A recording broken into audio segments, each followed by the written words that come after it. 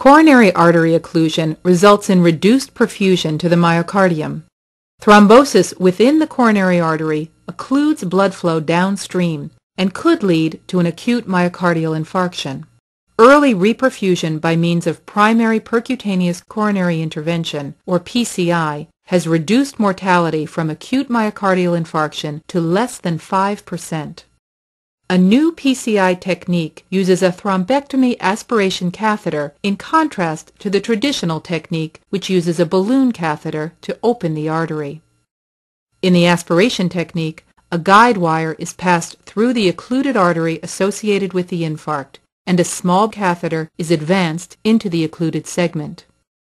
Direct aspiration of the occluding thrombus is performed by withdrawing the catheter through the clot while extracting the thrombus material into a syringe. After aspiration of the thrombus, a stent is passed directly across the residual obstruction over the existing guide wire. Stenting is performed by deployment of the stent by inflation of the balloon delivery catheter. The balloon delivery catheter is deflated and removed. This thrombus aspiration technique is intended to limit distal embolization, thus improving myocardial perfusion.